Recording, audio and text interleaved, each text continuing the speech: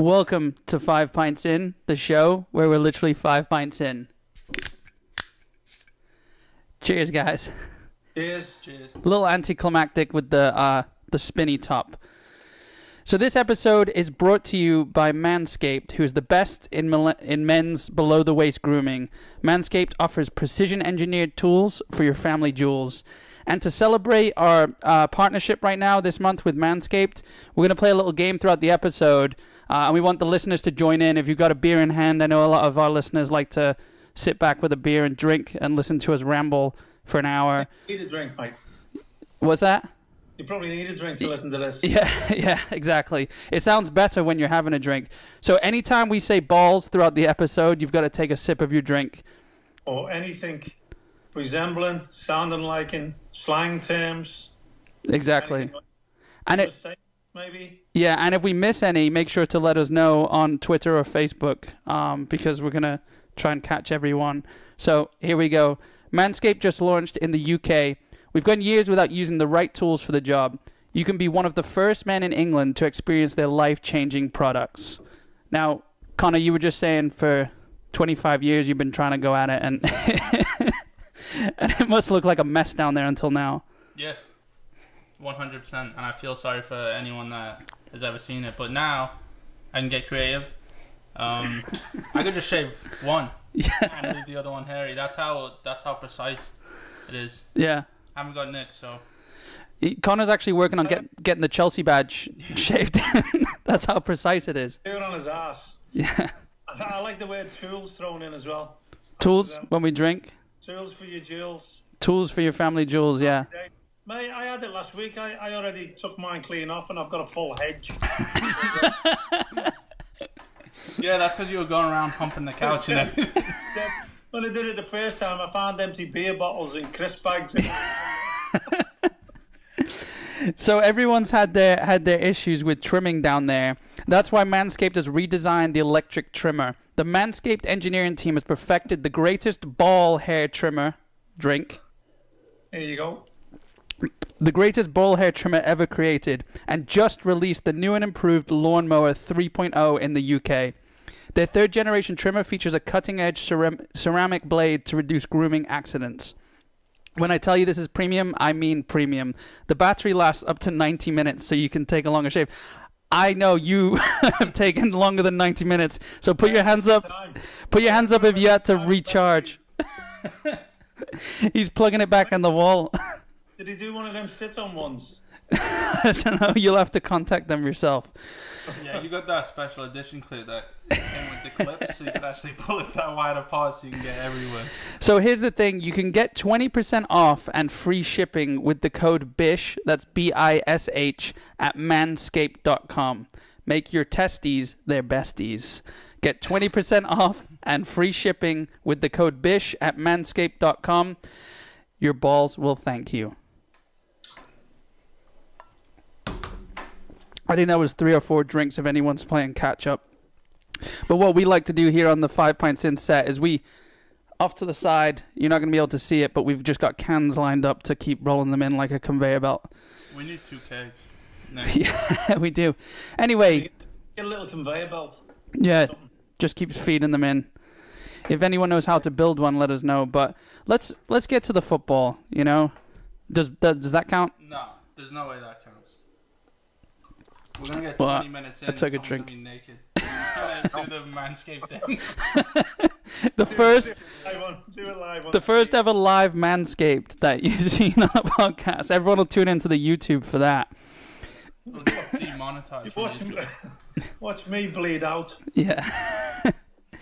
On camera. So last episode, I feel like we took half an hour to get to Man City, and I just can't let that happen again. I mean, they started late. They had a week off in the beginning of the season, so I really want to kick off with Man City this week, and of course we'll get to West Ham and all the other news. I don't think you'd want to talk about them at all, mate. Yeah. Well, no, we've got to face it head on because going into today, we're talking on Wednesday. Before the Burnley game, yeah, I was sort of really down about it all, but I don't know. We've got to face that Leicester game. There were positives in it. There were a few positives. So let's go back there and start with that. The penalties were obviously the negatives of the game. 3 penalties. It ended 5-2. If the penalties weren't there, it would have been 2-2. Sounds like a weird bullshit math excuse. 3 but penalties, and not one of them one of these diabolical handballs. Yeah. Was he? No. It was all the other side. Although you can't argue whether they were penalties or not because there was contact on all of them. It was the side of the game that we don't like where you can see Vardy even kicking out backwards just in case he was missed. Yeah, Madison did the same thing. Madison I figured it out. I figured it out, though. So, obviously, the players aren't going to change. They get paid more. They're going to care less. That's just how it's been.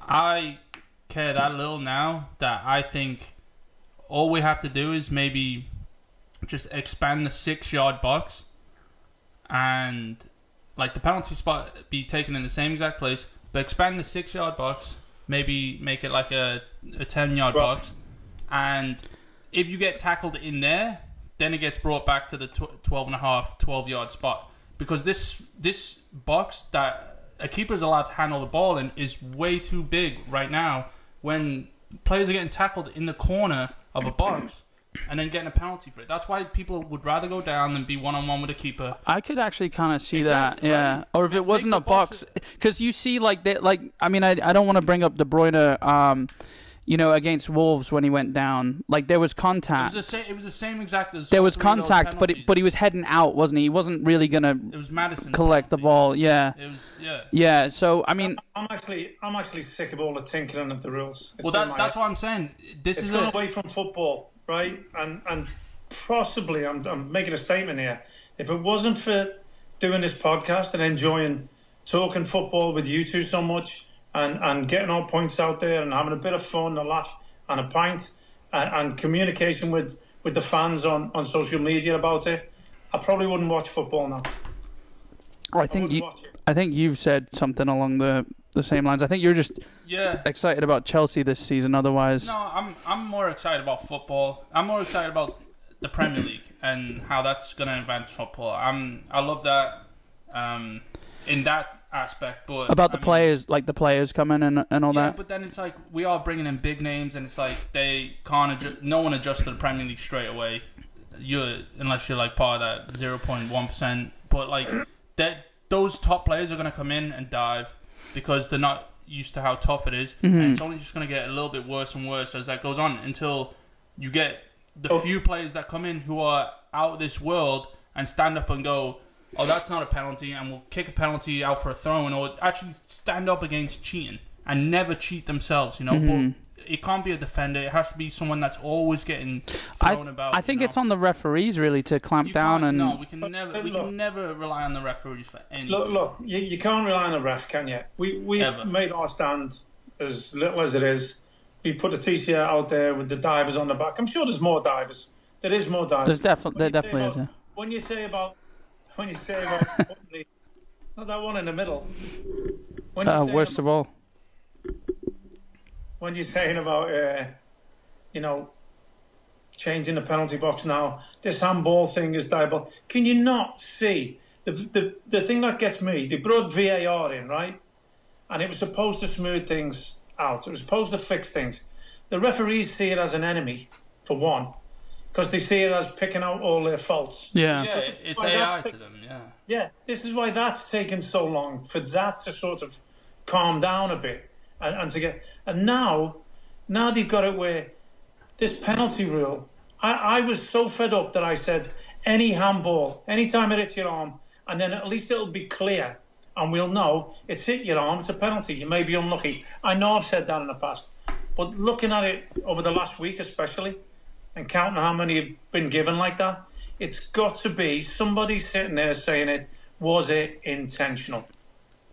Yeah. Intentional. Somebody's got to know, and they've got to be put on the spot and said, it's your decision. Yeah. This is down to you. Now, if the press want to hammer you afterwards because you got it wrong, so be it. That's the way it's going to be.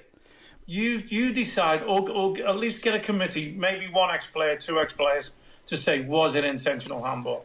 Because it's become ridiculous. And if they don't know what's intentional, what isn't, they tweak a rule. The referees are going by the rules, which is sad. it's like but they keep coming out with these new rules and they want to blame the rules. It's like I don't want to have to make that decision, so I just want a rule that I can blame this on. You know, there'll always be something else. When you're saying before about is it the players' responsibility, the ref's responsibility? These players today, if they can get away with it, they will get away with it, and they'll laugh after the game. Mm-hmm. It was funny. Look what I got. I got as a pen. We won 1-0. Brilliant. It's like anything. It's still in the players. Steve Bruce and Roy Hodgson at the weekend went, Yeah. I don't want them given for me, and I don't want them against me. Yeah. Now, something has to be done. Now, because we're in the season already, and there's so many already happened, can you change it now? This is the big talking point. Can you change it now, and then the people have already suffered for them? It may be not that important right this second, but what if it's a point at the end of the season that they get relegated by? That's Champions League. That's my biggest gripe with not having it ready for the beginning of the season. Like, it happened last year, and it's probably going to be the same this year with the League Cup and the FA Cup. The grounds that don't have the technology, they just don't use it, like VAR and stuff like that. So to me, it's broken from the beginning. And if you change it now you've got 2-3 games into 3-4 games into the season. Was right, George. They thought at the beginning of the season it would be right, and look what's happened. Yeah. But I'm just saying, like, I completely agree with changing it right now, early enough. But I think the games have been tainted. You know, I think the points have been tainted. I think the league table's been tainted. I know it may not seem like much now. Would you sacrifice that for a better game? Well, yes, I would. But I'm just saying, how much of a shit show are we in right now that it's come to this? Like, well, anything could be better. That's why I'm talking about changing the box. Why did they change the handball rule? Can I just chip in? If they're saying it's an extension of your body, okay. If you're making your body bigger, okay. It's natural to jump with your hands. I watched the NBC and I seen Rebecca and the two Robbies talking about it, saying you have to use your arms to jump, right? 100%, yeah. Right. So if the ball gets headed in the box accidentally against your arm, you've got to have your arms up there. They're given a penalty. What happens when you jump with your arms and you accidentally hit someone in the face? Accidentally, is that a foul or is that an accident? Do you give a penalty for that? See, I think it comes down to intention. I know where you're going with this. Yeah, but intentions. Intentional handball or intentional hit in the face. But with VAR, you can rewind and slow down, and you can. I mean, I know intention is. Well, some players are smarter and know when to elbow someone. You see it though, like you can see. There's something unnatural when someone tries to fabricate a fake push in the face or something. You see it. Yeah. You can read their body language. You see it on their face. I know what you're leading to is. We spoke about this actually on the phone the other day. You're saying if it touches your hand at all, it should just be a penalty. Well, that's what I said in the beginning, just to clear it up. So there was no farcical 2 minutes waiting. You know what? I just thought, at least we'll have a decision. It's just unlucky. I think go back 3-4 seasons. There wasn't anything wrong with the handball rules they had about proximity and about whether it was intentional or not. It's just that they got this new toy in that's VAR, and they've thought, how can we screw this up even more? How can we mess with it? How can we use this to our advantage? How can we use this to create jobs for people who, like now the referees on their day off when they're not reffing a game, they can get. They now have a job to do in the VAR room, and whether they get paid more for it or not, I don't know. But I know they're on some crazy salaries. Well, I mean, it's not crazy. I mean, I hate to go back to it because I only just thought of this like 20 minutes before the episode. But I still think my solution solves that as well. Anything out the 6-yard box is an indirect free kick. So there'll be less people complaining, once indirect free kicks get, once people are used to them and they figure out how to defend them, because it is still kind of a huge benefit. Once they start learning how to defend them, then people will stop diving, because they won't be as close. Like if you got people like Edison, no one's getting in his 6-yard box. Yeah, you're saying it's not fair that if you get a penalty in the corner, like by the touchline. Yeah, but this is still delving into. I think it kind of clears up this whole like. How annoying it is that, like we were talking about Havertz, how when they equalised, when they got the third goal, how it hit his arm. And it's like, see, that if that was Liverpool or Man City, that's it would have been talked about all disallowed. week. Yeah. I got offended. I was like, is Chelsea not a big enough team? Yeah, you had a for good to point. call Like, back the we goal, were saying, like, because that when it touched Havertz's arms, by the standards, technically that goal shouldn't have counted because it's touched an attacker's arm. It's been brought back for less. Yeah, but look, the biggest difference for me, right? Lindelof's one was a disgrace. yeah, against But Palace. Jordan Ayew's chip, was it going in? Was it going on goal? When you see, was it who was the Everton player that headed it? Was it Digne, left back? And it and it hit his arm against Palace, and hit his arm. That's not a header for goal. No. Andy Carroll's header wasn't a header for goal. No. But he played someone in, and he was. Oh, he was blatantly in. Yeah. The header that hit the hand, the last. Penalty, Yeah. Okay. See, this is the grey area. I mean, he still could have missed it. It was bouncing towards him. Exactly. You know? But if it's a shot that's going on target, then you've got to look at it. Yeah. As it affected the game, even if it is an accident. Yeah, but it's hit his arm. As it affected the game, could that have been going in? It's stopped by an illegal part of your body, even if you meant it or not. And I honestly, I can't understand why people are saying, oh, they will be that clever that they'll start learning to head it against people's hands. How do you know where people's hands are going to be? Yeah. Do you think Andy Carroll wasn't heading that back across for somebody to score late on in the game? Do you think he's thinking, or same he's thing going with Maguire? or Yeah. if he jumps, Eric Dyer, if he jumps underneath the ball again, which he does, he did it for Calvert-Lewin's goal. Yeah. And he did it again with Andy Carroll. If he jumps, because he isn't a centre half, is he? Well, this goes into where do you give the yellow card then? If it's deliberate, or do you give a red card? Like remember Suarez against Ghana, I believe in the World Cup, where he could have slapped it off the line. He could have headed it, but he handballed it. Where do you give the yellow and red card for the sending off? Because like you just said, if they're smart enough, if someone comes to me and I have the ball in the corner and he's trying to, and I'm facing him, I could literally just flick it up to his hand. If he's on a yellow card, and that's and that's to me that's why we.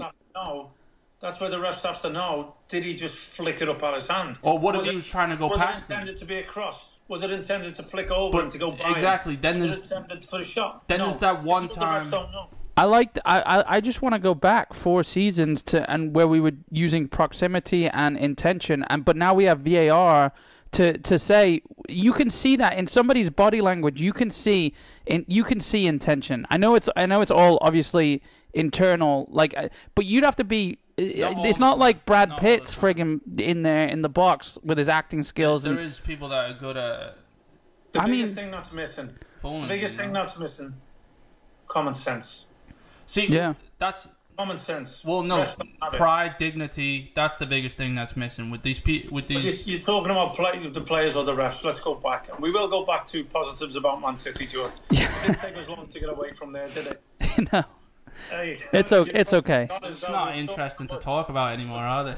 Once you got into referees, Connor's going to end up, like he said, coming out in his ref's outfit. Yeah.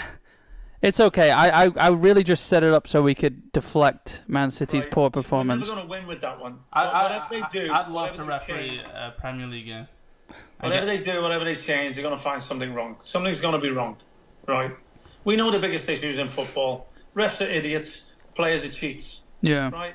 Till all that stops. The refs can stop the cheats by brandishing cards. The cheats can help the refs by not cheating no more. Yeah. The refs can be helped by ex-players giving them advice. Yeah. I don't know whether they're getting it, whether they do or they don't. It doesn't look like they do. Doesn't seem it.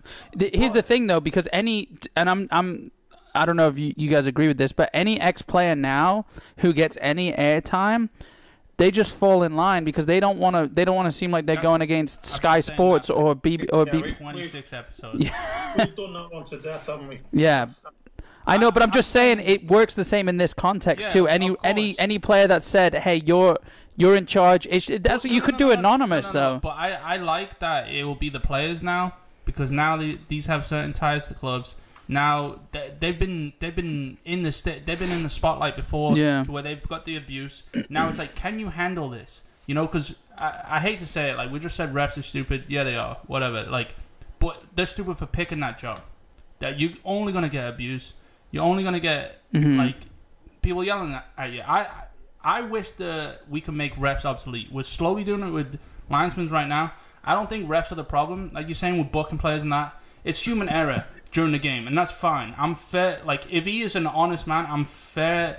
I'm fine having a ref the game, right? But afterwards, if we see it with the thousands of cameras that we have on everything, with Suarez biting someone, how can we charge him after the game, but we can't charge someone for a handball or something that the ref didn't see, you know? You know, why can we charge some things and not others? Because how far do you go back? Because it's ref... Well, I mean, we see the game. We're watching the game. But now they have VAR. They could do that right. They could actually do that right away. Okay, but they could also do it within before the next game. Yeah. Within 7 days. It's very easy. Everyone sees it. Yeah. Within an hour after the game. But then you say, okay, you give that person a red card, but they still played the whole rest of the game. So now you still haven't fixed it. But it's a step in the right direction. If he's done something to deserve a red card, he needs to not play the next game. I saw something actually, like Scott Parker, right? I mean, you know, he's not exactly a fan favorite, but he said something that made a lot of sense. He said football is trying to achieve perfection, and we don't need to achieve perfection. I said this actually when VAR came in, so he was obviously listening to me, but it's like they're trying to achieve perfection with everything. So like nobody can be wrong, and every little thing is pinpoint perfect, and you're never gonna have that as human beings, even Especially the game's becoming sterile. Yeah. Well, that's what. Becoming sterile. Yeah. I mean, it's going to end up an occasion, like the American sports. See, I disagree.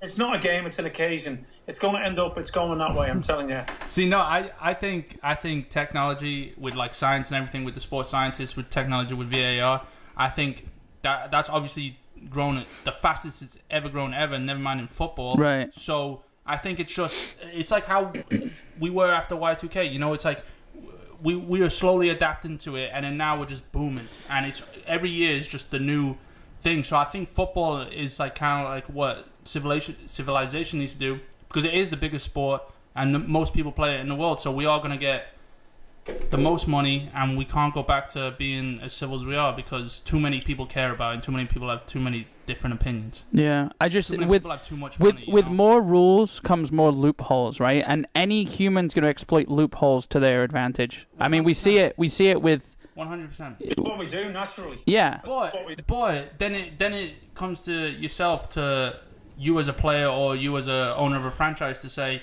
do I take that loss for the sport? Like Scott Parker obviously loves the sport, and he's saying this is kind of ruining it. I just want to take it back to the old days. Mm-hmm. Where I'm kind of the opposite, where I want to see it progress, because they've already figured out how to cheat. But not progress in the way that it's progressing, though. Like you're saying, like take a. Yeah, I know, but I mean, you're talking about VAR. VAR is only the last few years. They've been, dude. I remember there was a Man United and Chelsea game about 5 years ago that me, you and Dad were watching, Ian, whatever. And it got 20 minutes in, and I literally looked at both of you. This was before VAR. This is when they still had like the fourth man on the line, the fifth man on the line, whatever. And I literally walked out at 20 minutes. I'm so done with this game. I can't. There's so much cheating. There's so much diving. The ref's horrible. Like, this needs to be fixed. And I think VAR and all this is the right way to go. I think it's just we're taking a step back to take 2 steps forward. Mm-hmm. And it's one thing to complain about now, but it just. I was saying the VAR settled down a bit. It is. But they're changing other things. Yeah, to get back into play again, you know? Yeah. It's still now the same. Look at the ref going over to the screen. He's probably jogging over there going, oh, Jesus, fuck. For fuck's sake. Have you noticed how sometimes... Yeah. And he's the ref. Yeah. Why does he want to be a ref? Why does he want to officiate if he doesn't want to do that? He doesn't want to be the one to say, oh, it was left on me. I can imagine him in his headphone when they go, oh, it's a tight one. This one's on you. Get the fuck, make a decision. Don't make me run over there. I've got a funny run as it is. It's funny though, because they show the ref looking at the screen, and sometimes they don't show the right angles. Yeah. You know? And I've seen calls but it's like two teams that aren't fighting for Champions League, so no one really cares about it. Yeah. Well, because of the rules, the Eric Dyer one, I seen the ref screen. It was just as the ball was on his arm, just stopped there. And he looked at it. Well, yeah, it's on his arm. Yeah. Exactly. Yeah. It's all perspective. What happened to it? Yeah. You know, it's just his recollection of what happened before that. Yeah. And he's not supposed to know it's going to happen, so he's not thinking like that. I think every ref needs a compatible double that sits in a box and watches the same replays that we does and tells him right in his ear. He doesn't have to go look at a screen And he That's trusts. what's supposed to be doing a VAR, mate. Oh yeah, that's. I think they should get a little room and they should rewind it. Yeah. You want another box in there? They go from him to VAR. And then the VAR monitors the VAR people, and there's video on them. Yeah, you're gonna need a lot of fireworks. Yeah, it's like the Russian dolls, just like a VAR going down. Anyway, mate, positives about Man City. Nathan Ake. Nathan Ake, yeah. I mean, let's just... Probably the only positive, apart from Kevin De Bruyne, who had no supporting cast. Yeah. So, honestly, I think a positive I can take out of that Leicester game, and I can only say this after watching City Burnley today in the Cup, Pep's realised, first of all, how important Fernandinho is just as a presence on the field, on the pitch, because as soon as he took Fernandinho off, and there was a little bit of a spat, and there was, Fernandinho wasn't happy, he didn't shake Pep's hand. Pep put his hand out and he dismissed it in the Leicester game. The game... He dismissed it, and I watched it, and he sort of stuck his arm out, but he didn't shake hands. Yeah, but he wasn't happy, was he? I mean, no, he wasn't. Why would you be happy? But look, because Fernandinho almost understood how the game was gonna. Well, I mean, you can say he did or he didn't, but it's almost like the game changed after that, because it's not easy on City and it's not easy on Pep when we've got all these injured players. We've got no striker right now. I do want to talk about Liam Delap a little bit too, because he had some impressive moments, but just overall it was, you take Fernandinho out, who was like, we had a weak defense, right? We had Garcia shouldn't be playing at all. He should never pull on the City shirt ever again. He said he wants to leave. I think not his playing, just overall that sends bad vibrations through the team, I think. You've always said when he's next to Kyle Walker, yeah, things go wrong. Kyle Walker to me needs a leader next to him, and today when Fernandinho played centre back against Burnley, Kyle Walker had that leader next to him. Laporte is incredible. He doesn't need a leader. Mendy, I think, is coming back.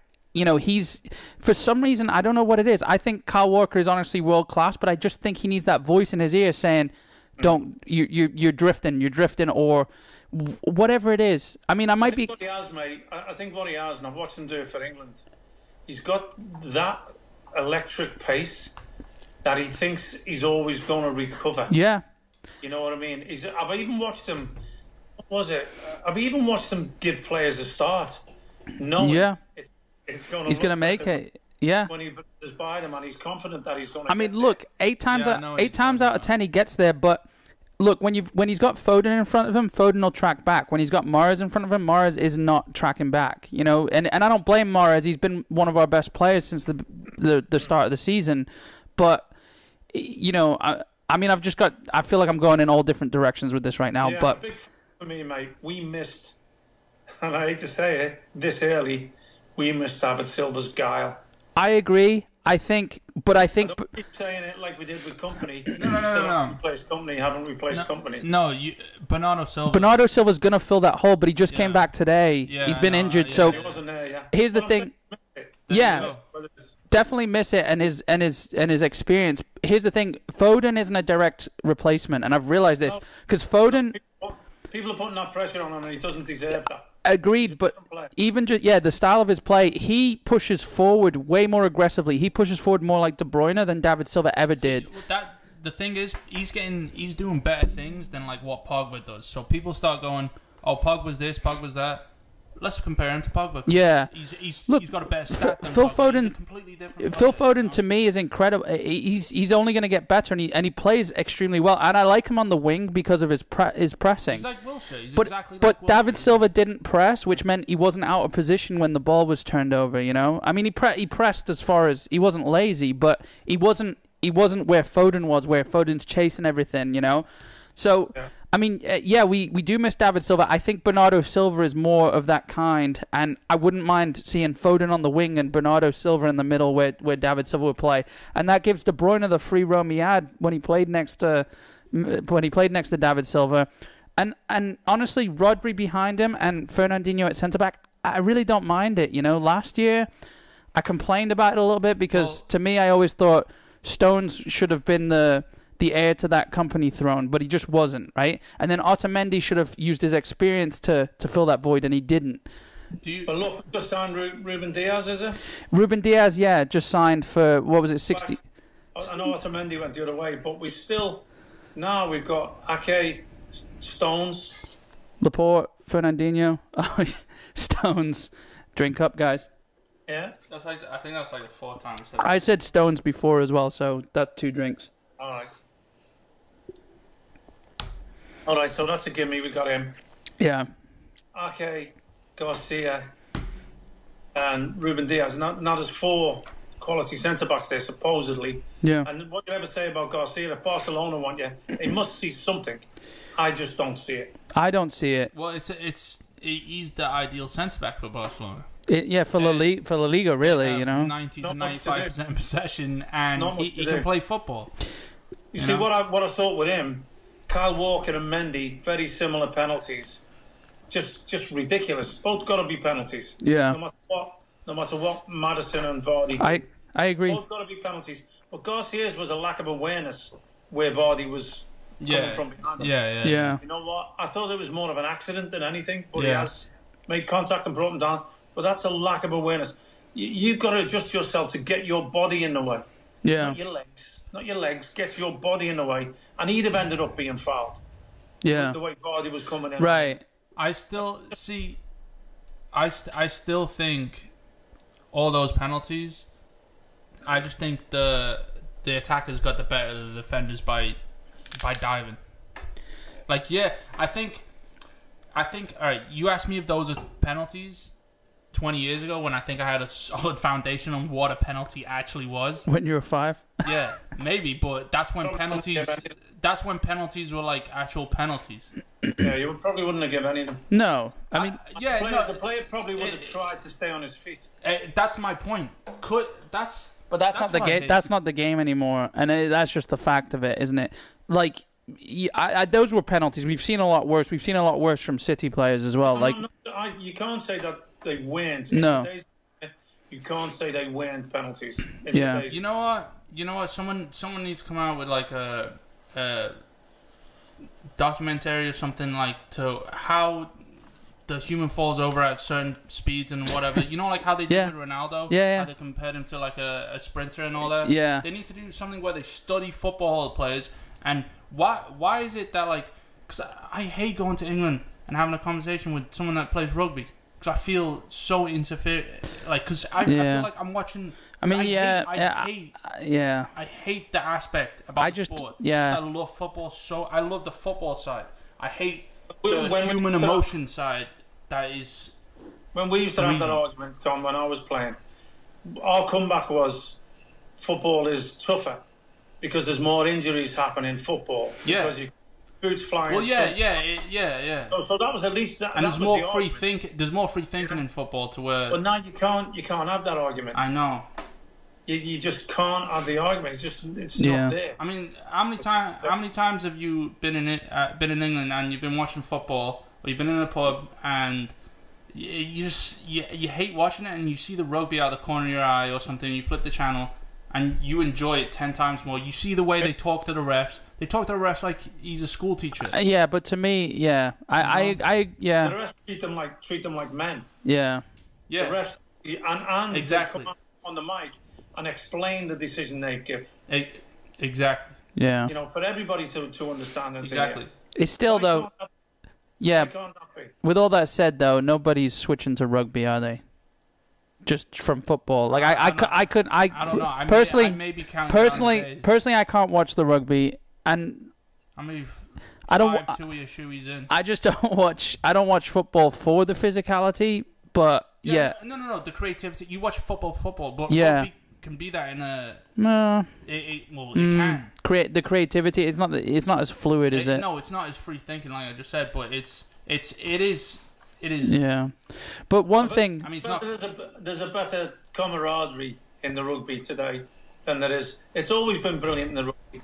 I remember when you were little, we went to. I don't know if you actually remember. There was a Sunday league rugby game in Chigwell, and I mean I've seen these things. I've seen these things. You know, they're all in the bar afterwards together. Yeah, teams together, singing songs and pranking each other. And I just remember there was there was like families in there, and one of the teams was playing a drinking game, and I couldn't believe what I was seeing. One of the lads had, I think you're not allowed to call rugby football. Yeah. Well, that's what it was back then anyway. If you mentioned the football word in anything, you had to drink your pint down in one. And it must have been this forfeit. Not down in one, no. No. Well, this fella must have been on the forfeit. And he got a chair and he pulled it out away from all the tables. So he's in full view of everybody. Yeah. He's standing on the chair with his kecks and his undies by his ankles. He's got toilet paper wrapped around his nuts. Is that Manscaped Drink commercial? up. He wasn't trimmed though, because this was 20 years ago. And then it was hanging down to touch the floor, right? So he's standing on a chair. What was? The toilet paper was hanging down. Okay. So it was wrapped around his nuts, and then it was hanging down to touch the floor. And he had a pint in his hand. And they lit the toilet paper on fire. And he had to finish his pint before he could put the fire out. Wait, who blew it out though? That's the questionable part. I don't think he did it in time. He cheated a little bit because when he got near the end, and yeah, he was getting close, he sort of let it slip down and then down the body. And that's how people used to take care of their trimming, their manscaping, by flame. Stinge. Yeah. So I wanna move on. So the the point of physicality. I want to move on from rugby because I mean, you know, all right, it's not a rugby show. It's not. It's like talking about Man United. We really don't. Yeah, exactly. Talk about them. I mean, you know, the rugby is what it is. I don't mind it, but no, I would like to talk about Man United and what happened in their first game of the season. But I mean, we can talk about that in a bit. But what I do want to get to though is Liam Delap, and I don't want to like bull him up too much. But I just want to make one point. At the end of last season, City went through a phase where we were whipping balls in to Jesus, and even earlier we were whipping them into Aguero. Nobody's there to head it. Liam Delap had a chance off the crossbar, and there's actually someone in the box trying to head the ball. And I know he's not there yet, and he's not there technically yet. He's not there, skillfully yet, but at least it was just refreshing seeing a ball whipped in. I think it was, I want to say it was Mendy off the left side. And he beat both centre backs to the ball. It reminded me of Dzeko kind of. I don't want to. I can't stand people taking these young City players and saying, You've seen something different. It's like, oh my God, what was it? West Ham Wolves. Antonio pulled out of a header, which he could have scored. Yeah. And it's one of those where, and you think Antonio, the likes of him, the big brute that he is, he's not going in for a header. Yeah. But it was just refreshing seeing Liam Delap. He's 17 and a half years old, and he's gone in and he's jumped in for the header, and it's come off the bar, which is fine. But it was just look at Ake. Ake looked like he went in closing his eyes. Yeah. I think it's going to be tough for him, mate. I agree. I think it's going to be tough because we're not going to change. Pep isn't going to change his outlook when he's got everybody there. When everyone's there, but I'm saying intricate. Yeah. But look, it's great to have that option. What he's got to do to get on there, he's got to develop that other side of his game. Yeah. And that physicality, that height, that strength in the air. Yeah, and confidence. That's got to be his bonus. Yeah. That's got to be a bonus. He's got to learn to be Aguero and Jesus first. Yeah. And then that be the other thing that we look for. Yeah, but what I'm saying is look at the injuries to Jesus and Aguero, and for some reason in the second half of last season we decided to whip balls, and we did it against Madrid as well, and I mean, it ended up working out against Madrid. I did say balls. That's a drink. My point is though, with Aguero and Jesus injured, I think he'll start against. I think Delap will start against Leeds. To me, like Dzeko was a super sub, wasn't he? Like he came on and he was physical, but he was technical. Unfortunately, I always say because bring in Chelsea. Yeah, because we had a short team back then. I mean, like Nasri and Tevez and Aguero, Navas, who would take the ball on. Yeah. The only thing he could do, and then put it short. Yeah. Look, it's just nice. On the floor, talking about City, we can talk about like domination over the past few seasons. Decade. The Premier League is catching up. Not the Premier League. I mean, that sounds a bit big-headed, but we're in a sense where City are going to need that person off the bench, that extra option, that whip the balls in. Let's hope he doesn't become that person off the bench, though. I'm just saying because look, what's happened today is going to tell you who's going to start. Because against Leicester, Sterling was a non-entity as a centre forward, right? Yeah, 100%. Non-entity as a centre forward. And I'll tell you why. Not just his fault. Leicester came and defended deep, but numbers behind the ball. Yeah. Right? Sterling's attribute is his pace. Getting behind. There's no space behind there. If it gets intricate, he struggles. Yeah. He doesn't have that. Touch. Football brain. Yeah, the touch. Yeah. Well, he doesn't have that. But Leeds are going to be open, mate. They're not going to sit like Leicester. Yeah. And he's got himself 2 goals today again, and should have had 6 or 7. He's got himself 2 goals, and he's going to get. That's always the case. He's going to get goals against Leeds. I'm telling you. Yeah, I agree. Goals from that same position. But they will be open. I think Delap will play some part whether he comes on or he doesn't, because Leeds are a physical team, just fresh on the championship, and I think it'll be an option.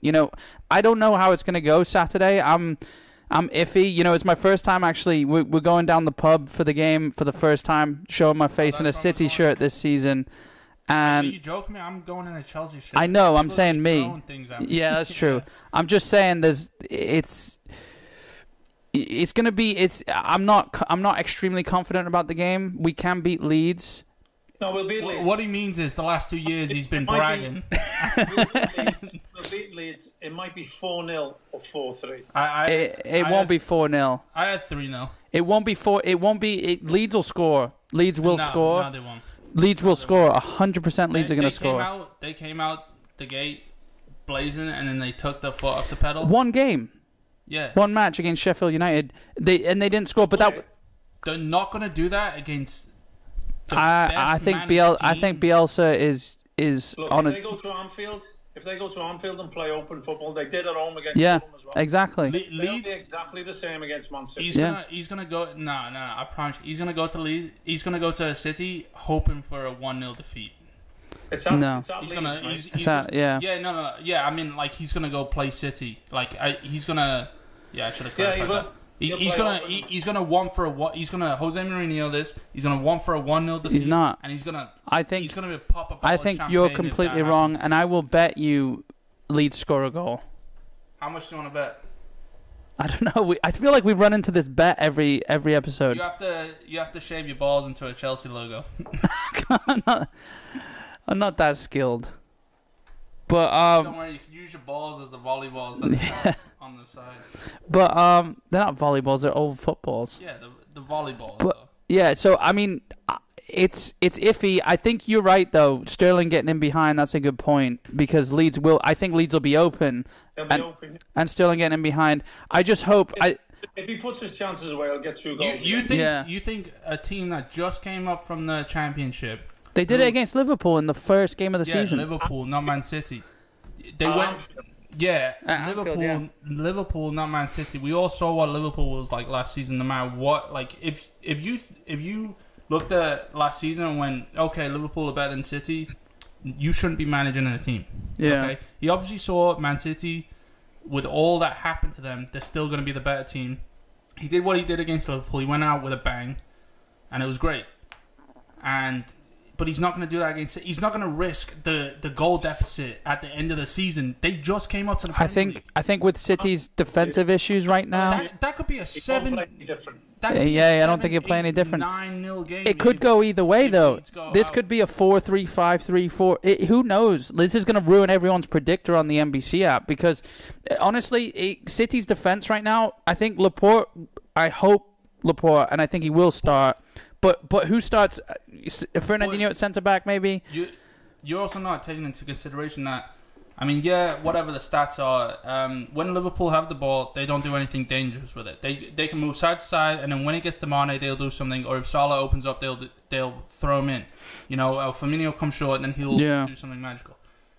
Anytime any City player, no matter even if it's Garcia or one of the young kids, you still, the other team has to be nervous on the ball, because there's always someone like De Bruyne Bernardo Silva, Mahrez, whatever, doing something off the ball that like. But look, we're weak at the calculated. back, so why wouldn't they just play open? Yeah, I know, but you're gonna have 70% possession while attacking. Yeah. and that's very no other Look, team has really I done hope that, I hope so. like Barca when Pep had them. I hope so. I hope you're right, but I think it'll baffle me if a team like Leeds can come and shake you guys, because I sit here and if I had a fucking hat, I'll tip my hat to you guys, because I put you guys above Chelsea all the time because I appreciate football more than my own team, and you guys are just playing it the best I've ever seen in my life, and that's why I'll be so baffled. If we're talking about Chelsea, yeah, I would say the same thing, but not you guys.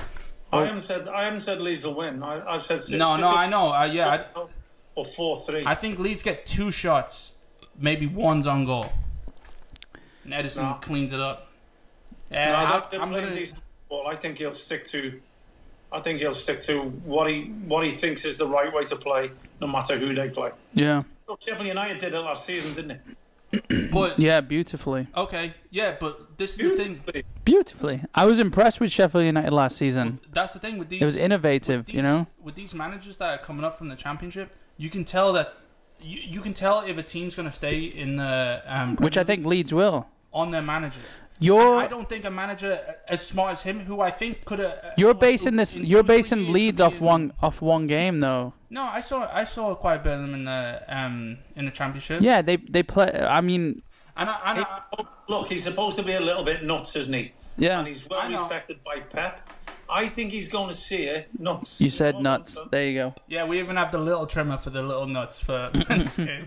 I think he's going to see it as a chance to prove himself and let everybody else know who he is and what he's about. Yeah. Or It's the best challenge for him. No. But everybody's saying Pep's the best around, which he is. He's going to say, I'm going to show you. I was Pep. No. Time before Pep. No, I think Arteta had that mindset in a But sense. Arteta wasn't Pep And- before Pep. No, I Arteta know, I think- learned from Pep. I think Arteta was the only person that can go, I can outplay Pep, and he did in a sense. Sloppily. Yes, sloppily, because you can't outplay Pep because you can't play Pep. You can't outplay Pep because Can't out Pep play Pep. because he's way too revolutionary. He's too far ahead of our times. You're not gonna. Yeah. If you get one over on him, it's gonna be one. Who's it? He's gonna figure out what you did, Pep. and then the next time you play in the league, he's gonna absolutely annihilate you. If he doesn't have all these. What do you? Okay. injuries and all these things against him. In this vein though, I hate backing City Brendan up, Rodgers I just hate Brendan backing Rodgers them just took his first win over Pep at the Etihad, 5-2.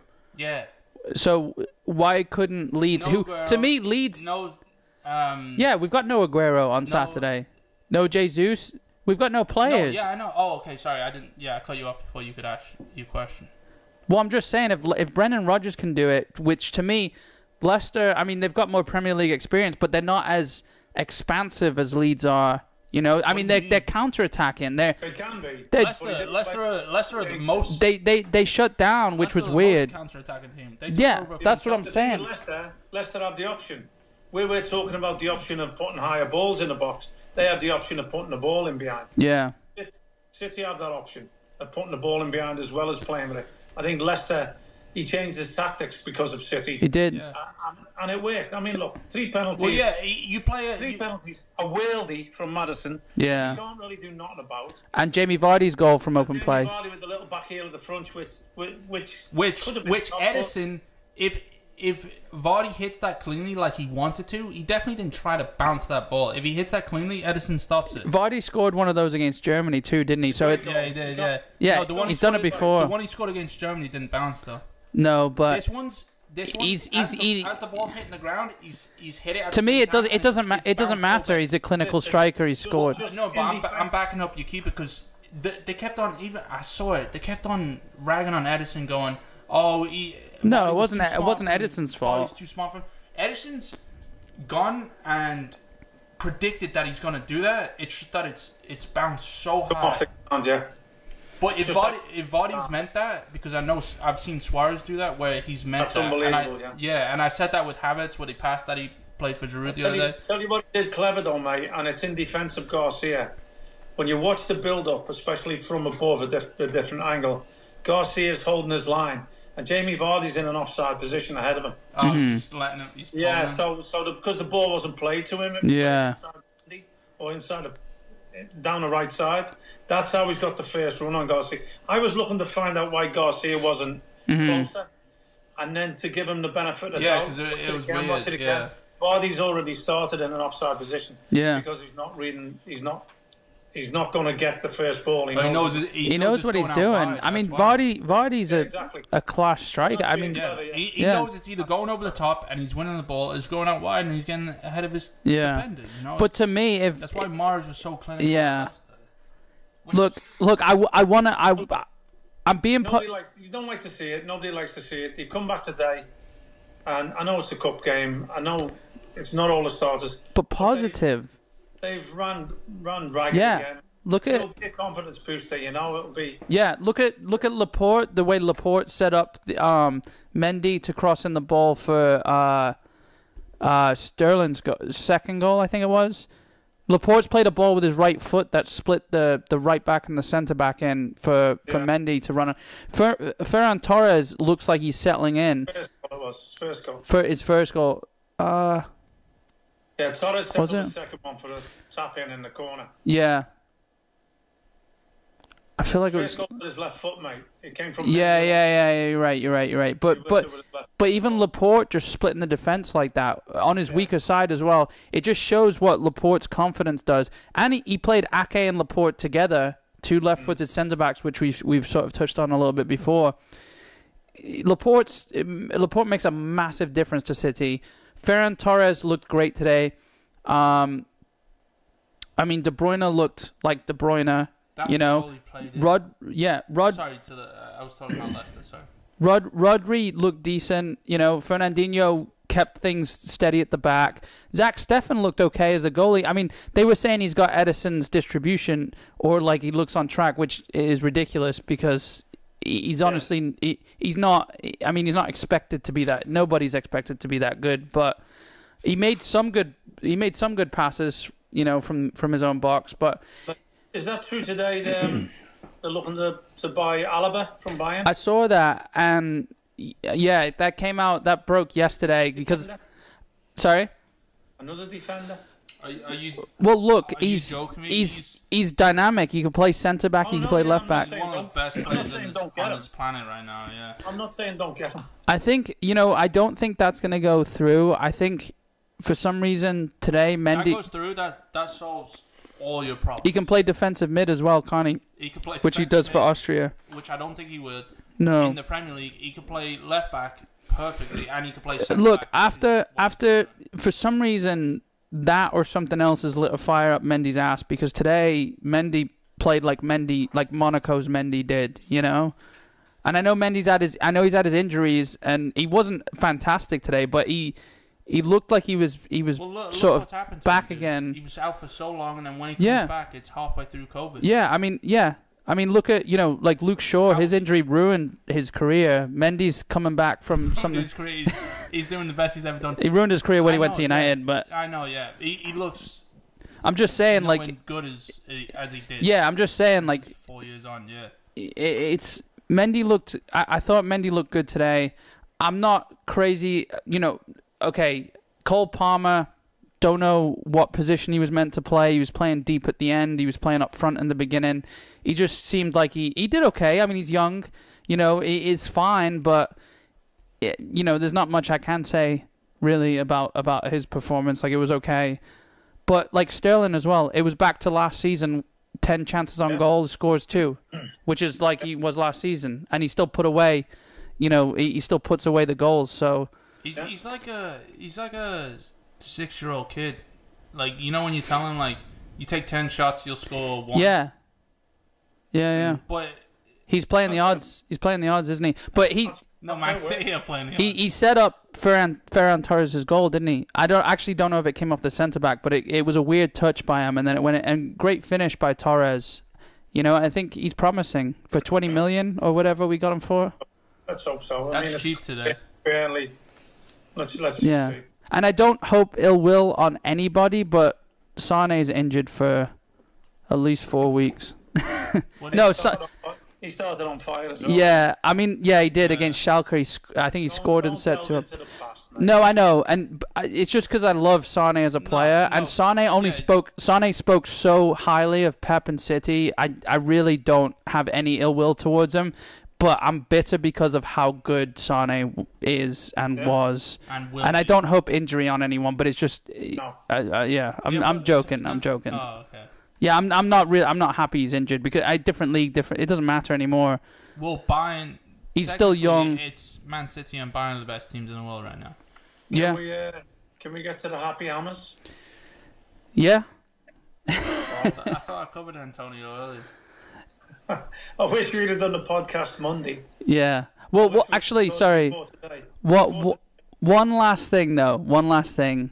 Come on. Sorry. City have apparently organized an emergency transfer meeting, and they're looking to sign 2 more big players on top of Diaz, with one being a big signing. So hopeful, but the transfer window closes on Monday. So anyway, let's definitely move on to West Ham. Right.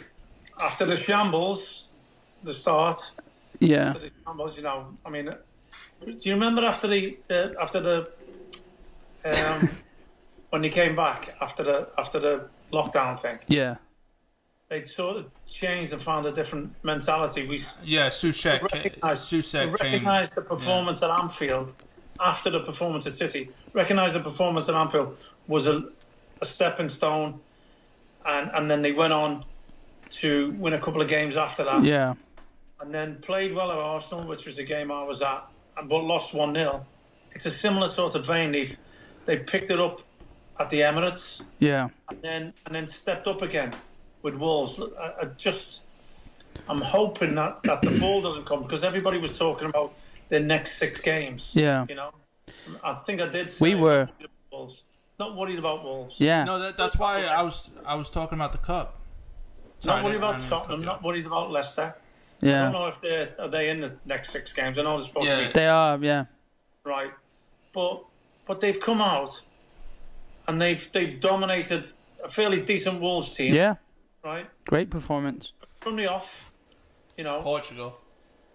Yeah, from the off, dominated them. Did everything that was asked of him. He's played 3 at the back, which seems to suit. I've got to talk about Masuaku when he plays. If he does play further forward as a wing back, Yeah. because as a left back, he sleeps a lot and makes too many mistakes. He's out of position, but when he's there, he's got some ability. And when he plays, he was on fire, mate. He was. I've always said that about him. He was the best player. He just doesn't bring it enough. He's one of them on the cusp of being with your Lanzini, Anderson, that group of players that are there now, that everybody talks about, have the ability but don't produce. And then there's a group of players that do produce but don't have their ability. Masuaku's on that cusp. Yeah. He's just tipping over now. He could actually, and I've said it before, he could make something of himself. Yeah. He really could. He has that Sound ability. like a Man United fan right now. Yeah.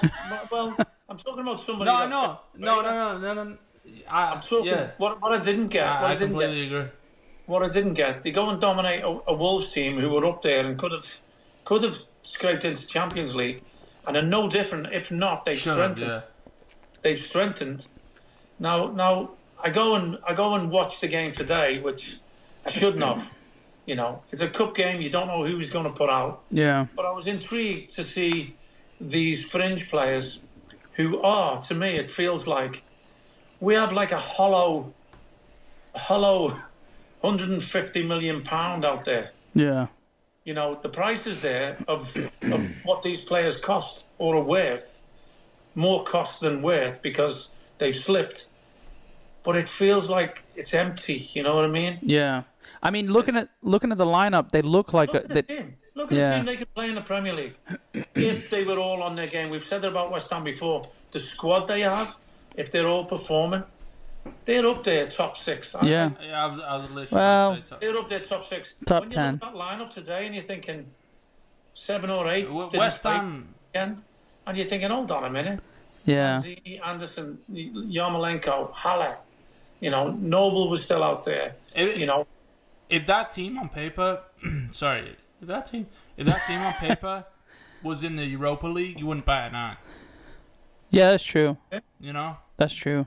You go, oh, okay, I can see them making to. But just comparing them against what Everton? you would call top 6 in the Premier League. I mean, but look at Sheffield United, look at Man United, look at Chelsea, look at Spurs. Like we're all. You can't just glue players together like West Ham have tried. What do you think Chelsea have been doing the last? And it's not working. It is. It is kind of 2012 Champions League. At the weekend, he had 3 at the back. So the biggest thing for me that he went to a back 4 and sat Declan Rice back there, who is still a great centre back. Yeah. I hate that. I hate him playing centre back. When that system has worked and it's your first win, when you're playing 3 at the back, I don't care who the personnel are. Yeah. You go with the same system. I don't care if you're going. There's no difference playing home or away while there's no fans there. Yeah. There's no real difference. We've seen that. You know. So why not? Even though it's different personnel, why not have a system where you say, this is it. This is what I'm going to believe in. I'm going to stick to it. We may lose a couple, but if we perform and we get it right like we did against Wolves and a couple of times last season against top teams, it'll work for us. We'll win more than we lose. Yeah. You know, and so be it if we sit 10th, 11th. And just as long as it's not a relegation fight anymore, you know? Yeah, like last season. Build on that. Anything. You can't go from relegation fight to top 6 in one season. I mean, especially if you had no real signings. Mm-hmm. There's all sorts of whispers about... all these championship teams that have been doing it, like, they can't look at that and think, like, that's the norm now. Like, the Sheffield United, like, Leicester... You know how, like, those teams, like, which is kind of unheard of, you know? Like, Leeds coming out, like, doing what they did. West Ham have to look at those teams and think, like, not the likes of Leicester now, because the consistency, they're better than those teams, you know? Exactly. When have we produced or stop feeling sorry for themselves, because they know they're a great team. They know the top 8. That's become an attitude of the players, mate. Exactly. That's become an attitude of certain players who think they're better than West Ham. Yeah. And that's probably the majority who played against Everton today. Which is what I hate, because being someone that was born in England, even if you never played for West Ham, even if I had no affiliations whatsoever, let's say hypothetically I became a footballer, I would still have respect for West Ham, because it's always West Ham won the World Cup, you know? Everyone says that. It's not just West Ham fans that say that. Yeah. You know, they say it the most. It's not just them that say that. It was always, there was every neutral's second team. You know? Exactly. I couldn't describe them more. If it's still that way today, I don't know, mate. I think there's still a lot of love from West Ham for West Ham from. I think it's. We were talking about this the other day with the solid fan bases of the likes of Newcastle, Liverpool, West Ham. Like they can't not be in the Premier League. They're a team.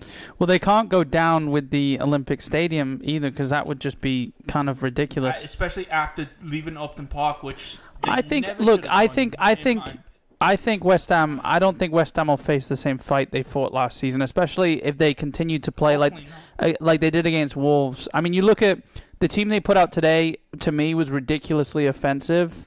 Not like offensive, but like. But they're not going for the cup. They're not attacking. Going for the cup. No, I know, yeah, but like it's. But like we were talking. There were 3 defenders. We were talking about this. West Ham have the biggest shit list right now in the Premier League. Yeah. They have the worst fixture out of anyone, and that was assigned to them, and one team has to take that. Yeah.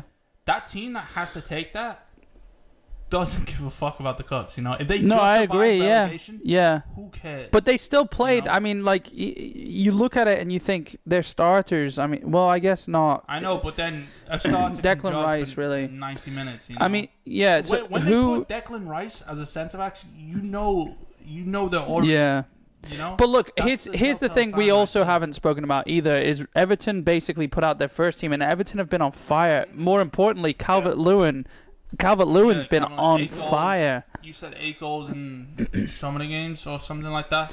games or something. I mean, he's got what? How many hat tricks has he got already? He's got at least 2 if He's you got count 2. the He league. got 4 in one game, I think. Yeah. Yeah. in the league. But Was this West Brom. Yeah. no, but welcome to like you Which do we it- didn't even actually talk about West Brom and Chelsea, but I wanna talk about it because Yeah. I wanted to make a Yeah. PSA about Thiago Silva, which you pointed out about calling the fucking Premier League slow and then doing what he did. But first of all, though, just back to West Ham, though. Sorry. Who I saw some things on Twitter. I didn't see a name, but they said they'd signed someone or they was real close to signing someone. I didn't see who West Ham who they were talking about, because I think I've seen rumors with West Ham a bunch signing someone. Fucking imagine if they got Barkley. Imagine if they got Yeah. Barkley on loan instead of Aston Villa. Yeah. Imagine if Chelsea played Barkley Yeah. instead of loaning him out to Aston Villa. Are you shitting me? That I woke up to that today, and I was almost as furious about the Willian Arsenal thing. This is the big thing with West Ham. They made offers like, there was talk about Tarkowski. They seem to be desperate for a centre back. There's another, I think, a player from Slavia Prague. I'm not sure, but it always seems to be that the club want this much. 40 million, West Ham offer 30 million, Yeah. or 20 million, West Ham offer 15 million. Low ballers. It's almost as if they don't really want him. Yeah. Yeah, it's You know, like but look- putting a name on the paper, and Are that's they it. appeasing the supporters, or are they? Yeah. But this still goes back to us, and the deadline's the 5th, right? Yeah. Right. It doesn't even bear thinking or talking about. After this weekend, there's the international break again, so Yeah. you're looking at 3 weeks, 2.5 weeks. So But the the- deadline will have gone by then. Yeah, So Monday. For me, I'd rather look at the next league game after this weekend and say, who's there, who isn't, who did they get? Was they honest in what they were doing, trying to buy people, or has it come that the fans were right in saying it's all bluff? Yeah. Also, Tarkovsky worth 40 million. My ass. No. Tarkovsky, like they're really asking 40 million for him. Today's price. Yeah. Well, today's COVID. Let's talk about like COVID price. Prices. Okay. Yeah, that's a little while. I don't mind him. I love West Ham. London team, that has nothing to do with me. Like I love West Ham to death. I just want to say, like we just said with West Ham on paper, I think if the way you're talking from a West Ham fan point of view, I think that's a little greedy. And I think what's greedy? Saying that they need to sign people in the window, and it's like you have I think at least 3 Champions League players, if not on the cusp of Europa League. And for a team that just survived, it's not relegation, working. Yeah, I know. So what do you do? What you want to you want to sell them all and kind of start new with no talent? Or they're not David Moyes' players. I know, but I mean, look at the likes of Watford, who just went down, and Troy Deeney's like, I'm a Premier League player, even though he's been so true to Watford. I mean, look at the likes of any Aston Villa player. I was going to say they're all bad, but they're not all bad. They're not West Ham. West Brom on West Ham. Yeah. There's so many teams that are on West Ham, and West Ham are just underperforming, and they're kind of known for doing that. And they're kind of like the I hate to say it because Chelsea stay at the top of the league for some fucking God knows reason why. I have no idea why we stay in the top 4. But it's like West Ham are just like everyone else is shit. Yeah, exactly. Yeah, I know, but and also Chelsea finished 12th 4 seasons ago. Yeah, that's fine. I'm just rubbing it in. Yeah, I know, that's fine. But I mean, this season 13. How many Champions League trophies? All right, so it doesn't matter. But West Ham on a bottom 10 team on paper. So it won. So how many is that? Oh, that's Champions League, yeah. Yeah, that's one more than you. So that's 2 more big ears than you. So I don't know. Look, it's just know what, as well. The West Brom game with Chelsea. Yeah. Look, Look, Sorry, for me, West Ham should be judged. Yeah. West Ham should be judged. Oh yeah. I just wanted to say that I honestly I wouldn't judge another team without judging my own team, and I judge my own team more than I judge any other team on this fucking planet. We don't have to. That could be the extended cut where I sit there for an hour, punch in a bag, or the big thing for me, right, is these players today, the ones who played today, should be out there busting a gut, trying to impress, to be part of. Are you talking about Chelsea? No, West Ham. Oh, okay, yeah, okay, sorry. Yeah. I'm gonna drag on the West Ham. No, sorry, yeah. No, we'll get to Chelsea. No, we don't have to. But they should be out there busting a gut to prove that they belong in the league team. Yeah. No, it's not first team reserves. No. It's a Premier League and a cup team, isn't it? Yeah. They should be busting a gut. They didn't show that for me. The players that are on the fringe or on the cusp, who have also been scoring in the competition as well. They've been scoring and creating, but look, okay, maybe they hadn't come up against anybody really, or Everton showed today. It showed today they didn't. There's something wrong with their temperament. There's a few of them players that their attitude and temperament for me, I think that causes unrest as well. You know, so that limits the squad and shrinks the squad. We're saying like all the players they've got, but the squad has been shrunk because a lot of them players couldn't come in because they're not of the right temperament and the right attitude right now. Yeah. Okay. To come in and perform. Okay. So it's like not having them players in a sense. But how is you as a person or you as a West Ham player, like we just said, and I just reiterated this. I was once. Yeah. All right. There you go. Try fill this in. So you got Lanzini, Anderson, Yarmolenko. I think tries when he's on the pitch. Yeah. I love Yarmolenko. I'll give you that. Yeah. Okay, but you're talking about 3 world-class players on paper.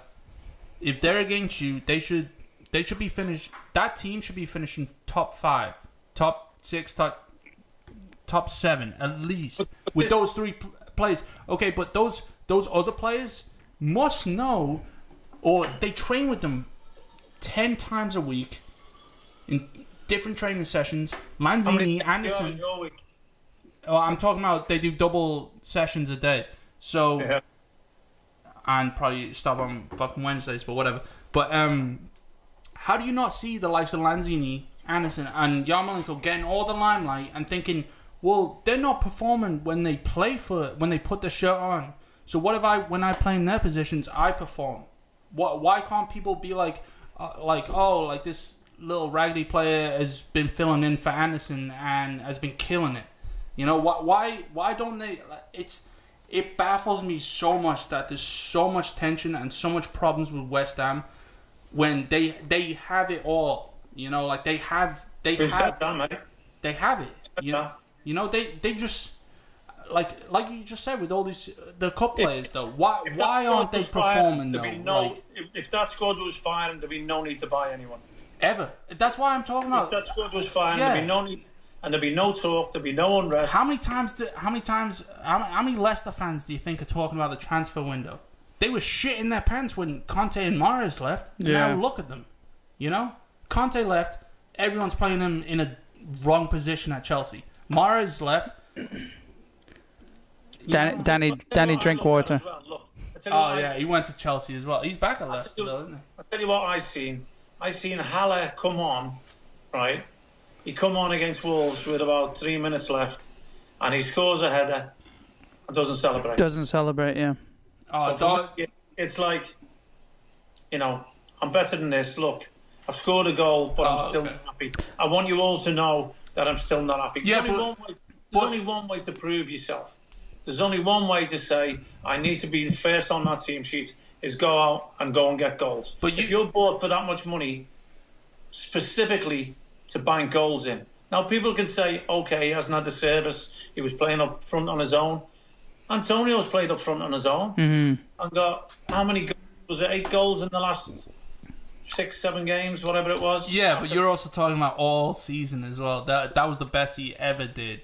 But he's still showing it, though. But he stepped up, mate.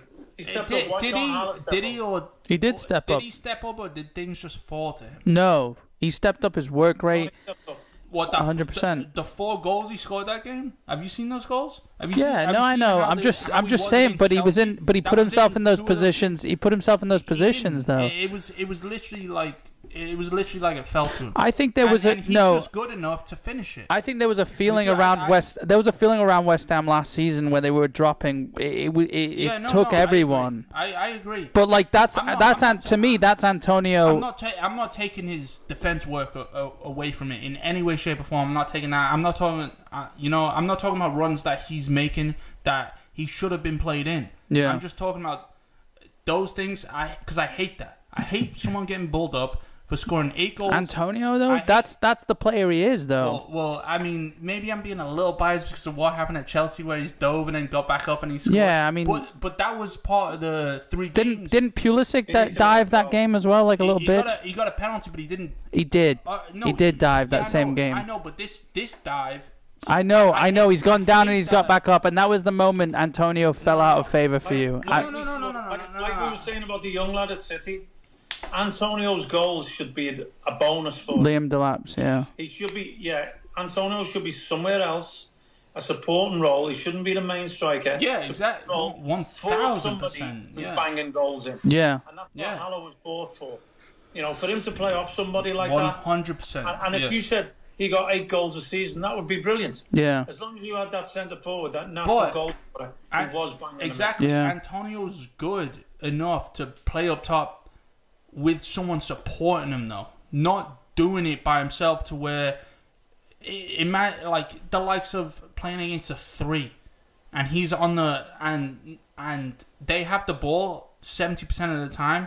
They're going to be a back 5 on the halfway line, and he's just running across the halfway line for an hour and a half. If you notice with I think it was a 3-4-3. Or a 3-5. That's against Wolves, Bowen was getting himself.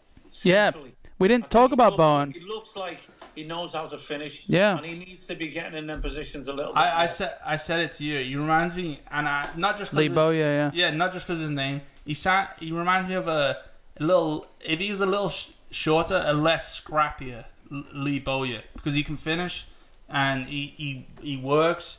I still don't think that's his position. No, I think that you hit the nail on the head with that, and I think I agree with that on Lee Bowyer. I think that 4-4-2 that they used to play pretty much. I don't think Lee Bowyer is a winger. I think Lee Bowyer would have suited today's. I'm not saying Lee Bowyer is one of the best players or whatever. I'm just saying that Bowen reminds me of him, and I think Lee Bowyer would suit today's style of play better than he would have back then because he was that little I think if they had everything working out for them, they had which is what they don't. They don't. Everything's against. It's like City. Everything's against City. Everything's against West Ham. It's like there's too much drama going on. It's like other clubs don't have these problems. If they had a focal point like Haller, if they had a focal point who you knew was going to get goals, they had a supporting cast of Bowen, Antonio, and a firing Lanzini or a firing Felipe Anderson. Yeah. That would be as good as anything, I think. Yeah, I agree. I mean, take top away 7, top 8. Yeah. Yeah. Easy though, comfortably top 7, fighting top 4, maybe. I'm not fighting top 4, dude. Fighting. West Ham. Hold on, you're a City fan. Season. I love West Ham, and they're 100% a top 8 team, but they're not fighting for top 4. Okay, so I'm a going on last season. Exactly. Nobody wanted. No. It's been like that the last 4 seasons. All right. I'm sorry. I think you're getting ahead of yourself. No. I'm saying I'm sorry as a City fan that you're just only struggling with winning a league. No. The last top 4. The top 4, right. 3rd and 4th, 5th, 6th, trying to throw it away. The last 5 years has been the worst I've ever seen it. I agree, but you've got West Ham finishing 16th. All right, Wolves 17th. Wolves. I think what he's saying, Jordan. Wolves, Leicester, and Sheffield United were all competing for top 4. I think what he's saying is all competing for top 4. Why can't West Ham? West Ham are better than Sheffield United. Nah, They are. they weren't last season. No, I haven't Sheffield seen- United had a better run. I haven't seen West Ham play like Sheffield United played last season in Wolves a while. Wolves are arguably only just a tiny bit better than West Ham. Yeah, I just think you're getting ahead of yourself saying West Ham should be fighting for top 4. You're talking to someone that I know. always fights for top 4. Yeah. You know, I know what the top 4. I'm sorry. I'm not talking about top. I'm not talking about the top 2 positions. You guys have that filled. You said top 4. I know. I mean 3, 4, 5, 6, and maybe 7th, all competing for the last 2 positions. Okay. For the Champions League. I guess. Yeah. That's what I meant. Yeah. I didn't mean no one's competing for Liverpool or City. No. I'm not. Yeah, I'm no not. One's touching you That's guys. top 2. West Ham finished 4th. That would be probably the most ridiculous thing I've ever heard right now.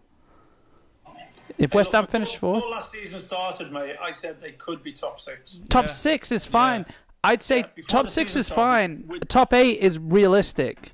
Look at the top 7. Okay, they've got some steps to take Look at because 3rd place to 7th place. The last 4 or 5 I years. get it. So close. I get it. To me, I love West Ham. They're not. They need to work on getting in the top half of the table. Yeah. No. I'm not saying. Yeah. Top 4 ridiculous. That's the most absurd thing I've ever heard. No, the standard's been set down. The bar's been lowered. I get it, but I know every team was thrown away 3rd and 4th place last season. and has I been completely the last get 5 it. Seasons. Yeah, maybe last 5's maybe going back a bit too far. I mean, dude. but I'm just saying, nobody's gonna. Yeah. Okay. If West Ham finished 4th, I'd be shocked. Yeah. But if it, you know, if how everything's been going on the last couple of seasons, I wouldn't be that surprised. I wouldn't be that surprised. I think, and it's not impossible. I think if you threw West Ham in with the likes of now, anyway, with the likes of Tottenham, Man U, and Arsenal from last season, they could have Easy. Exactly. Wait, West Ham from when though? When are you talking? Like, Okay, but he's saying we're talking. Okay. Now we're talking hypothetical fairy tales now, which is just we're talking about the squad that they have. exactly. okay. the squad- Individual players. No, you're talking about Chelsea. That's fine. No, Chelsea, Tottenham, Man United, and Everton have a deeper squad than West Ham will ever have in their life. You know, I mean, in our Okay. life. That's who they could be up there competing with. I 100%. I couldn't Yeah. agree. I couldn't agree anymore. Could be, but they didn't. Anyway, Yeah, let's get to your boys now. Gone before. No. We go on. All right. So that was 5 pints in. Well, look, apparently thanks. we're 25 pints in because I don't want to offend any West Ham fans listening because I love West Ham and they are top 8.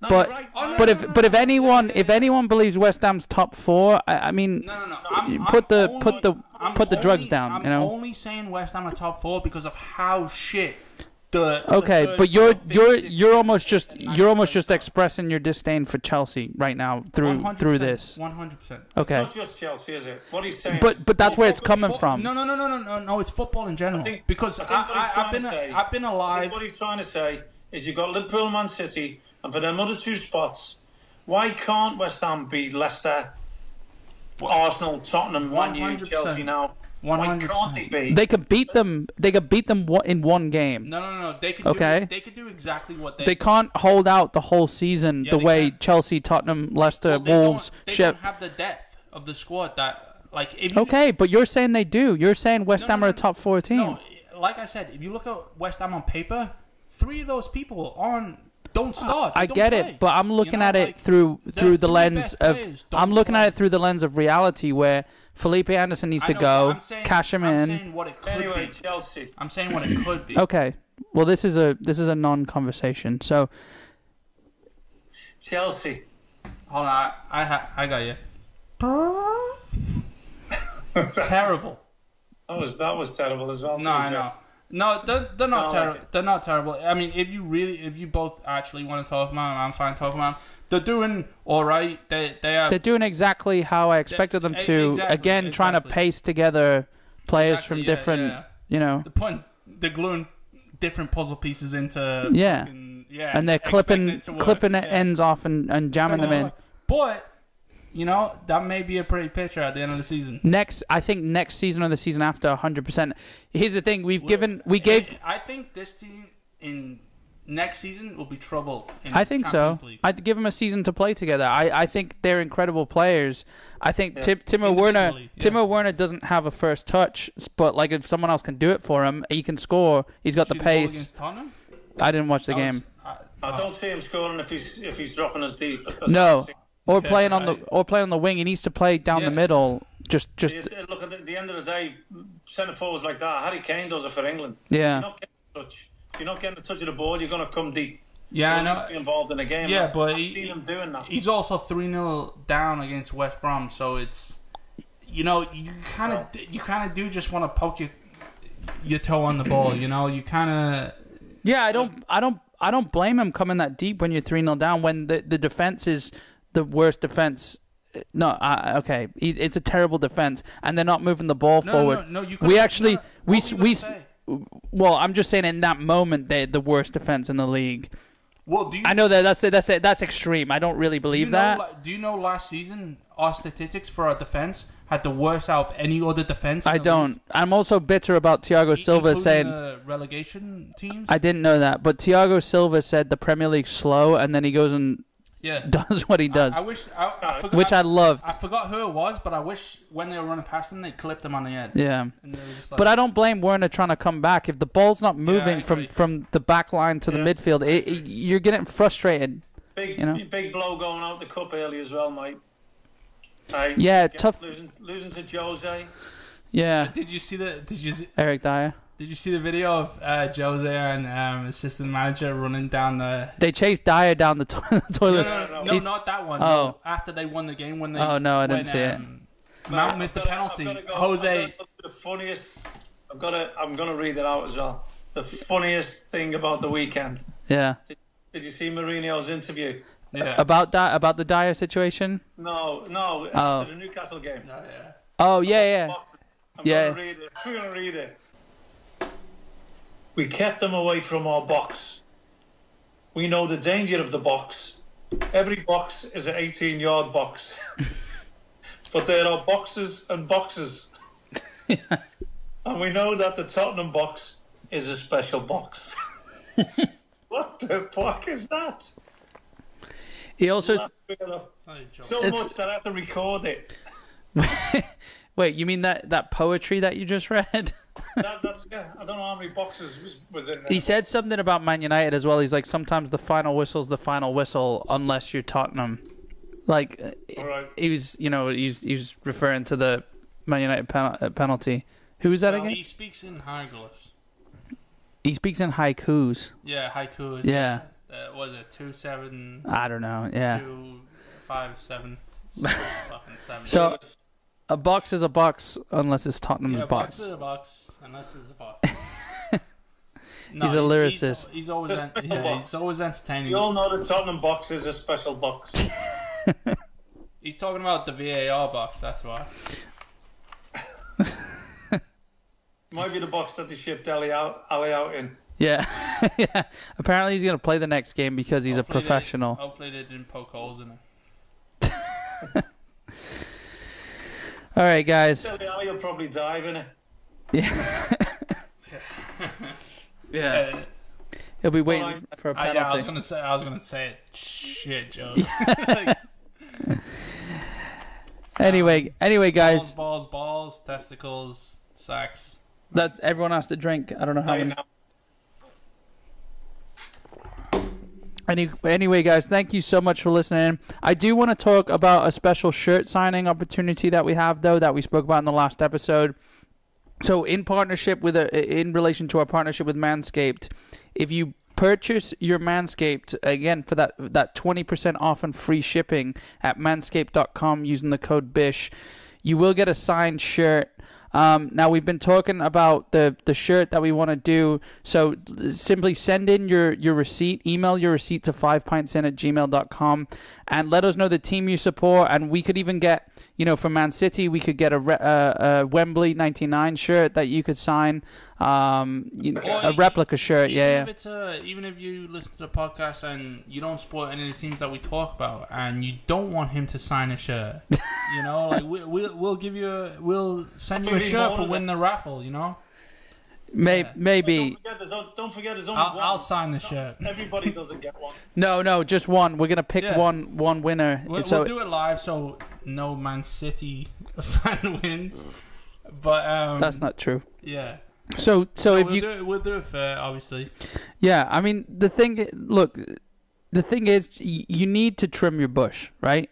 Like, let's get into this seriously, because there's a lot of people listening who are probably, it's a foreign idea to them.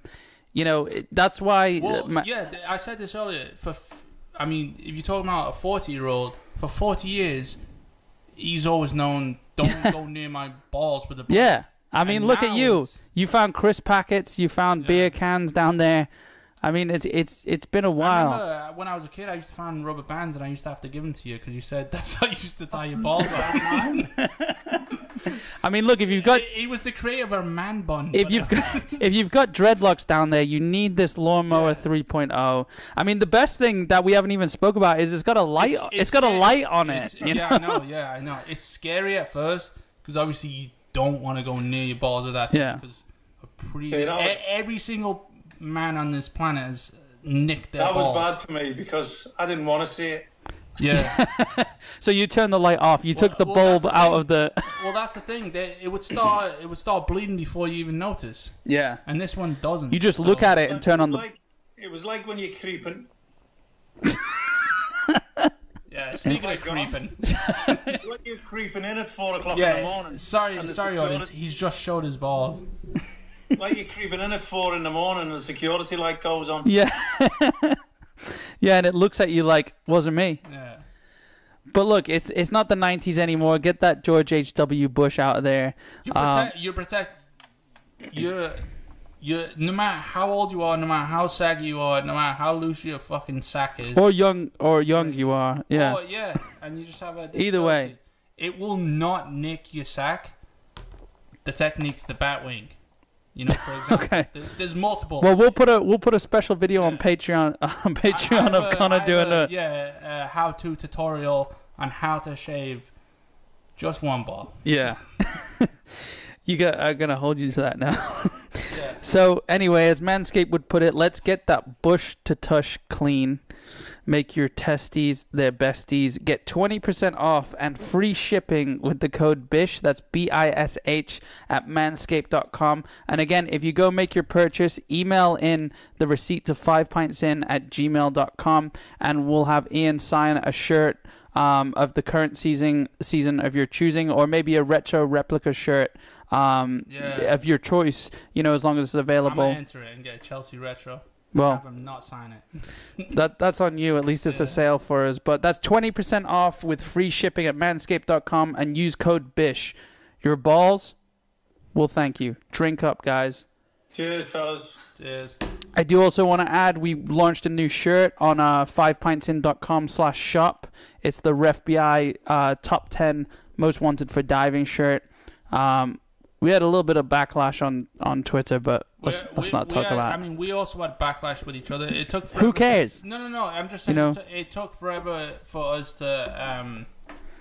Well, we hate so many players. We had to come to a compromise. There was 100 divers, and we picked 10. I think that's the thing. Yeah. And we could have picked another top. Oh my god. We could have. Yeah. Only so many names fit on a shirt, so just make sure you go to 5pintsin.com. Look, it would have only fitted on Connor's shirt though. Yeah. Look, if you support the game not having divers, then you need the shirt. Well, I mean, that's how I'm gonna put it. Well, with all due respect, like it's just knowing these 10 players. Yeah. Whether you watch Sheffield United or not, you know, whether you watch a certain team or not, there's cheaters in your league, and they're gaining points because they're cheating. So if you wear the shirt, it gets them out. I mean, hopefully. Yeah. Hopefully that it's a step in the right direction. Yeah. This is our VAR with the funds that we have. Yeah. Well, check it out, guys. 5pintsin.com/shop, and remember, you know, to give us a like on the platform you're listening to. Well, guys, this has been a great episode, and I think we're just about out of beer. So to finish mine, I'm gonna say balls, nuts, balls. And thanks for tuning in. Cheers, guys.